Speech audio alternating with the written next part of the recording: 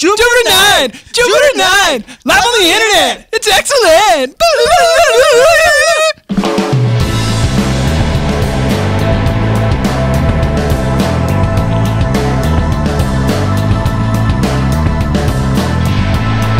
Good evening, everyone, and welcome to Jupiter at Night. My name is Chris. My name is Jeremy. Hey there, J-Man. Party on, Chris. Party on, J-Man. Tonight we're talking about NASA. They've had a pretty busy week, lots of space news, well, a couple of weeks, but something really cool this week. Tell us about the 3D sun, dude. You know, they actually took the impetus of the Super Bowl, and they took that opportunity to announce a number of really cool things they've got coming up. They are cool, and they took a little ad time even, I guess. Yeah. Which I don't actually recall seeing the NASA stuff. That's probably why they're having budget concerns. Yeah. There's because they paid for a Super Bowl. We're not going to get into the attitude. budget stuff so much tonight, I don't think, because that's a whole nother show. Really. But there's really a lot is. of NASA topics to cover, but the one I think we should start with is the one that kind of broke today as we're recording this, right?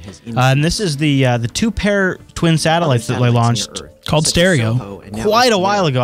In 2006. okay. They reached that, well, if you watch the little graphic that we're playing behind us, they reached that first point in 2006, and then they split off from each other. Yeah. And since that point, they've been trying to get to a peripheral point of view so that they can see the entire sun at the same time. Yeah. So now, for the first time in human history, in the history of mankind, we now have the capability of seeing the entire sun at the same time. The whole sun at once. And that's pretty neat, because then you can see storms happening on all sides around it. And it's really cool the way they launch these things, and then they eventually split apart and go out there, and they have to line up and maneuver they themselves. strategically. Yeah, I mean that's really high tech. Plus, you really have to appreciate just how massive of an object this is. That we've now been managing space travel for this long, and we still haven't gotten to this point. Right. Like when I heard this, I thought, oh yeah, I guess that would be something that we would have to accomplish. Well, in this video that you're watching, there's a link in our show notes. It's worth watching. It's only 3 minutes. Take that time out of your day to see why this is important. The sun is really important to spaceflight. It's the only source of what you might term weather outside of our own atmosphere. Yeah, it has solar storms. Solar storms, emissions from the surface of it, radiation, all this kind of stuff can impact communications, satellite communications, space and air, and even like naval travel and navigation on the ground, and power grids. If the solar flares are powerful enough, they can actually knock out power grids on the ground here. That's pretty freaky. So being able to understand how they operate, and maybe if you can spot them before they happen, is that kind of the idea? Yeah. Think of this. I mean, if they can penetrate our atmosphere and knock out power grids, what are they going to do with a spaceship? Dude in orbit's getting fried. Exactly. Man. You got to know when those things are coming so you can put on the shielding and get under your hypothermic blankets and everything, Hide. You need to get, well, I think we've all seen the sci-fi where there's some ship and it has like some sort of core protected area that the crew has to run into for radiation protection. And one person doesn't make it, and they're like, "Go on without me." Exactly. They're fried. And they just melt. Yeah. Yeah. So we don't want that. No. So instead, you got to launch stereo satellites, I guess. So you can see when they're coming. Yeah. This is, to me, as important. Knowing the sun's weather is just as important to space travel as knowing the Earth's weather would be to naval travel. Sure, I could. You got to know when hurricanes are coming, or all that kind of stuff. And if they keep working on their solar sail technologies, then they're really going to need to know all that kind of stuff. The other thing that came up for the Super Bowl and NASA during the pre-show, I didn't see this part of it, but I guess GM ran a sponsored Super Bowl pre-show, and that's pretty standard affair. Right. And in there was a sneak peek of a new robot from NASA and GM. Yeah, GM, I think, actually built it with assistance from NASA through some sort of contracting, blah, blah, blah. Who really cares about that, right? Yeah. What we care about is the fact, how soon will this thing gain sentience and kill us? Yeah, now here's a couple of important key notes there. It has no legs. Okay, so you can't outrun it. But not so important in space.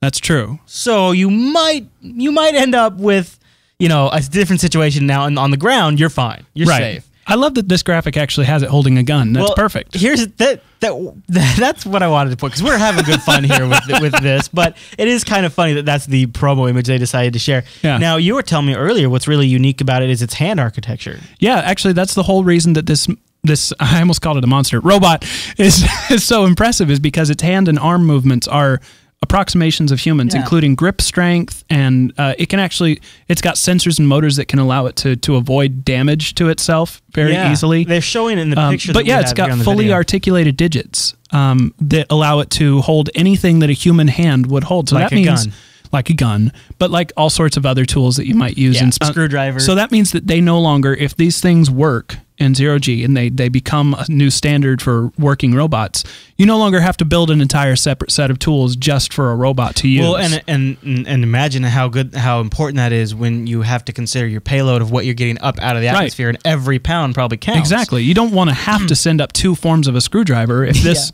if this thing can use the standard. You know, this makes me realize though that 2001: Space Odyssey got it wrong, because the primary premise where all the trouble begins to go down is they go out. I thought it was the monkeys when the trouble starts. Well, okay, true, but what Hal really throws down when Frank goes out in the repair pod, right? Yeah, and he has to go out there and repair the transmitter. But why wouldn't you instead just throw one of these repair robots out there? Well, because that was 2001 and this is 2011. So they didn't have those yet. All right, you got me there. You can't argue on. Hey, dude, that's science right there. So we've got links in the show notes where you can read more about this robot. It's pretty cool. NASA's got so it's already planned to go up on a shuttle launch coming soon. Oh, no kidding. I don't know if this information is still up to date, but I'm showing February 24th. Boy, I mean, speaking of NASA stuff, there isn't a lot of shuttle launches left, so that's really nice that it's able to get on there and go up for the ride. And actually, on that subject, they've only got 2 or 3 launches left, approved budget-wise. But, there are other private companies out there now taking up the reins. Some of you might have heard of Google's Lunar X Prize, which is kind of the next evolution of the X Prize. Is that Google? Oh, Google's Lunar X Prize, right. Yeah, the first X Prize was just launch a space flight. Yeah, and that was like the new one guy, is, right? land on the moon. Yeah. So, there's people vying for this multi-million-dollar prize and just the honor of getting it. I recently read an article, too, that a private company was looking into very seriously taking over running the space shuttle, privatizing the remaining space shuttle.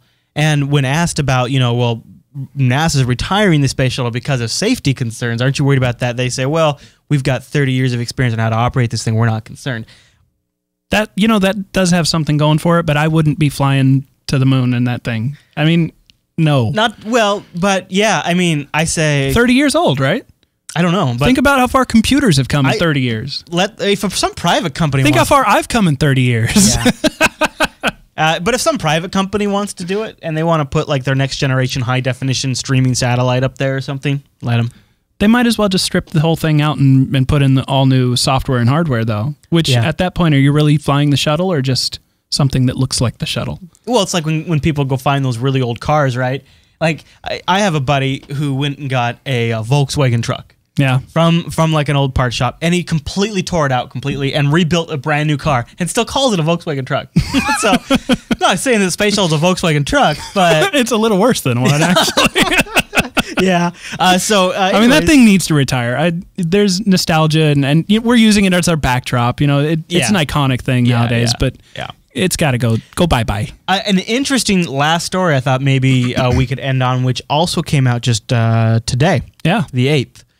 February the 8th, 2011. That's today. Well, this is an interesting thing because it's been, just a little over a year or so that the whole Toyota debacle of the cars that were sort of on the runaway, taking off and speeding.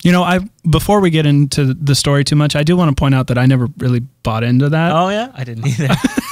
I don't want to be Mr. Skeptic Pants either, but no. I like, that just sounds like, and I heard one sounds like here's what it sounds like to me. Like 2 different people, both driving Toyotas, both veered off a cliff or something, and some guy that knew somebody at a network or a newspaper knew both of them. I heard an interview with one of them on one of our local radio stations here in the Seattle area, and it sounded like her story was changing as she was giving the interview. So Toyota got stumped on this whole problem. Toyota took the electronics back from their cars, the ones that were reporting these issues, and they ran it through every type of testing that Toyota could come up with. And they just are like, we cannot produce a problem. Right. From what we can tell, there isn't a problem. We can't do it. They're like, we need somebody who can generate conditions that we can't reproduce, like radiation or electromagnetic interference, all kinds of different conditions that cars might go under depending on where they're at on the road. And so they went to NASA. Yeah. And they said, hey, guys, Who better to emulate freaks of nature than NASA? Can you guys radiate our stuff and throw electrons at it? And then can you run it through the tester and see if maybe once these electronics are abused, if they start producing errors, they could cause this? Yeah. So NASA threw everything they had at it and came back and said, we're incredibly confident. We didn't find a single problem. There wasn't a fault. In NASA's perspective, they don't see how these electronics could have caused this problem. I don't think it was ever a problem to begin with. I think this was one of those media monster things where just somebody heard it from somebody and ran with it because it sounded like a nice sensational story. Yeah, and it's a scary one for people. It's a good one for the radio because you got people in their car and it's like, what if your car took off on you? And you're like, what? But somebody in the chat room mentioned, Toyota's theme is moving forward. Yeah, even when you don't want to. I don't know. Who knows? You'll never know for sure, I suppose. But it does seem likely that it could have been a sticky gas pedal. A mat jammed up underneath the thing. Sure, those are just manufacturer cruise control gone awry. Maybe But no, because they tested it. Right. Yeah. That's part of the electronics. Hey, you know what else is tested? Every single episode of Jupiter at Night tested and tried and true. And usually we fail. Yeah. But we do it live over at jupiterbroadcasting.com/live every single Tuesday, Wednesday, and Thursday at 8 p.m. Pacific. You didn't mention Monday. I know. Well done. Thank you. I think that's a first. Thank you. Hey, it's like 89 episodes in or something like that, but I'm figuring it out.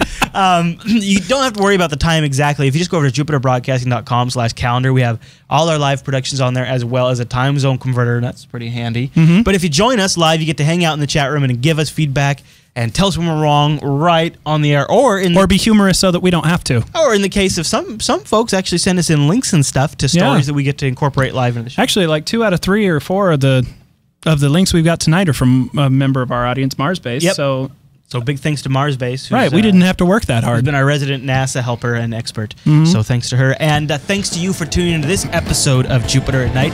And we'll see you right back here tomorrow night.